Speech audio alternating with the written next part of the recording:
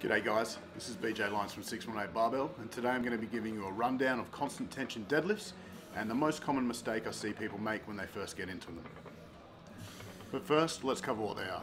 A constant tension deadlift, whether it's performed sumo or conventional, is the same as our normal deadlift, except we're going to control the bar on our eccentric or downwards phase at a speed where we can stop just above the ground or to perform a very light feather touch to the floor.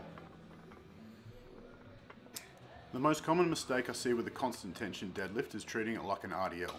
When we're performing an RDL, we are trying to push our hips as far back as we can and keep the shins vertical to engage as much hamstring as possible. When we're doing a constant tension deadlift, we should start our descent with a purposeful hip hinge, but as the bar passes below the knee, we should be driving the knees forwards to get the bar to the ground to match our start position in the normal deadlift. You'll see in this video here, I'm using the exact same weight, but I've adjusted my technique. So I'm driving my knees forwards over top of the bar to replicate the position I would be at the start of a single rep. Once we've got this technique and movement down, there's not too much else to it, to be honest. We want to remain tight through our shoulders and our core throughout the entire movement, really protect that back.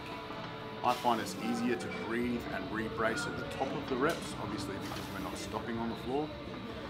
We may need to slow our descent down a little bit more the heavier it gets so we can be in more control, but that's going to come down to how good you are at it. Finally, don't cheat yourself on your last rep. Make sure that last rep of the set is nice and controlled right down to the floor. Place it down and then release tension.